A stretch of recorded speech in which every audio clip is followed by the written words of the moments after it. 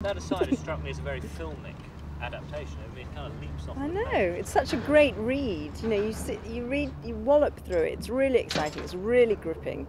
It's really thrilling, and disgusting, and it's just got everything in it for a really fantastic film. So, you know, Shakespeare, you know, he's a pretty clever guy, really. Oh. I know people like Richard Loncraine in the past, you know, at school and so on, have been intimidated by the kind of textbook approach. Yeah. Was that your background to it as well?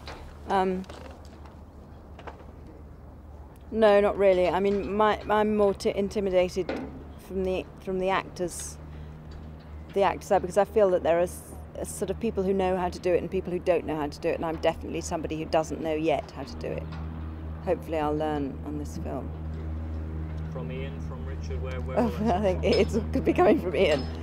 That's what somebody said. Oh, never mind, you can just lean on Ian, he'll be all right. Let him do all the acting. I will try not to get that far, but you know, I'm very much listening to what he's got to say.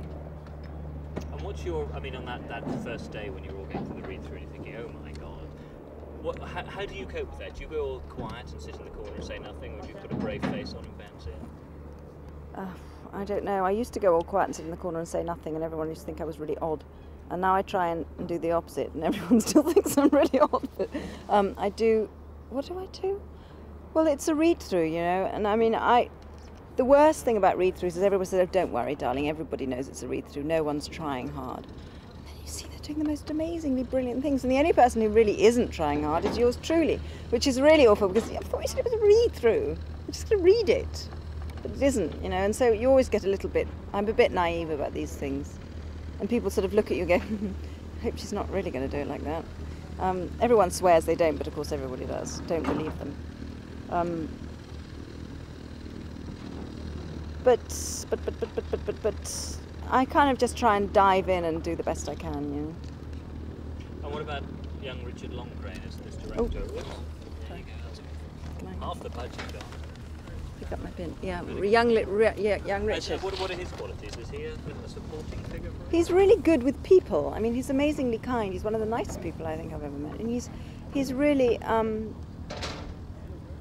he sort of gets it down to the basics. And you're kind of worried about whether she'd know this and whether she'd know that, and then he brings it all down to sort of the simpler things, which are really, really important, because you can really easily lose track of the simple sort of basic things that are happening in a text like this, because it's all so complicated and the people are all complicated and they're all Lord this and Lady this and Princess thing and Queen what's it, and it's just awfully muddling.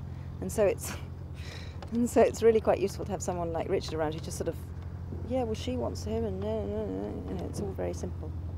And what about for an audience? Will that, I mean, you're right, it is technically the plot, is it? What's in it? Well, no, because Richard and Ian have worked out the script that when you read it, you can. I mean, it's a thriller. I mean, of course in all thrillers you have to be some element of sort of brain teasing, but it's just made it. He's made it sort of. It just clicks along, and it just works really, really well. So I think an audience will be able to follow it perfectly well. I mean, hopefully some not, and hopefully some will.